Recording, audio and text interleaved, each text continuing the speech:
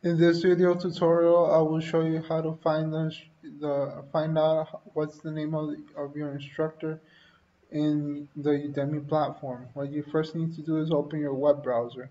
I'm using Chrome Edge. Then you go to udemy.com and you go to Learning and go to My Learning.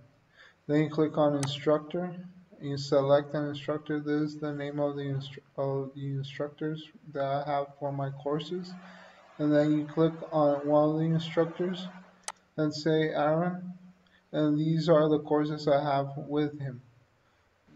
That's the way you select and you find out what's the instructor name for a course on Udemy. Thanks for watching.